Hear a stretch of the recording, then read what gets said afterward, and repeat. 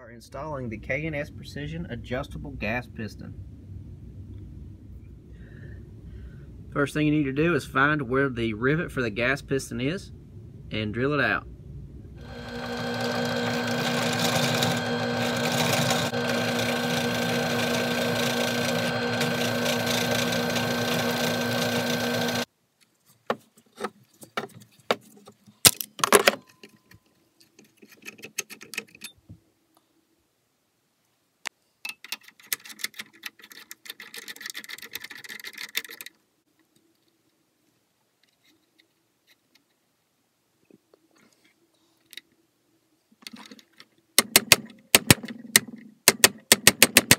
Just got the KNS adjustable gas piston installed in our AMD65 and mounted up the Black Aces Tactical Poboy. We're going to run some WPA ammo through this, and we're going to get it to where it's just barely cycling. So the way the KNS system works is it allows gas to go through the gas piston and out through the back through this adjustable system here, as you can see, once I get it opened up far enough. So it's got slots through which purge gas. This one's actually lower than the other. Every click is 0.1 millimeters, and the adjustability is absolutely absurd.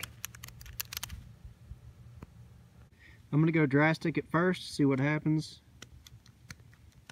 5, 6, 7, 8, 9, 10.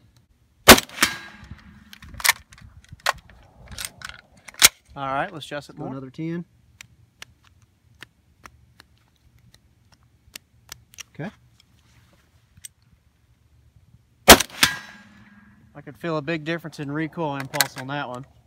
Let's make sure it ejected. Okay, yep, it loaded a live round. Let's adjust it more.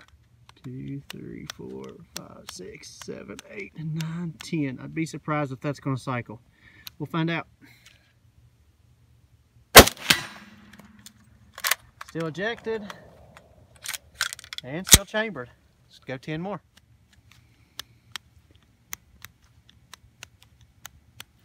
Okay.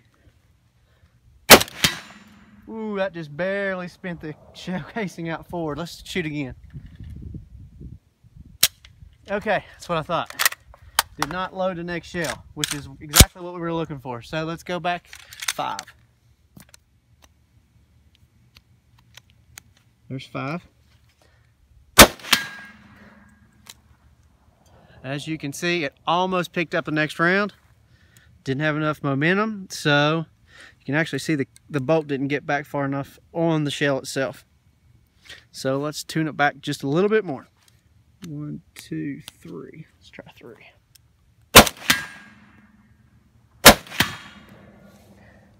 So that's right on the edge. It cycled one but didn't cycle the next, so it probably needs to add just a little bit more gas. I can tell a big difference in recoil impulse with it tuned down like this. I'm gonna go one more. Should be 9.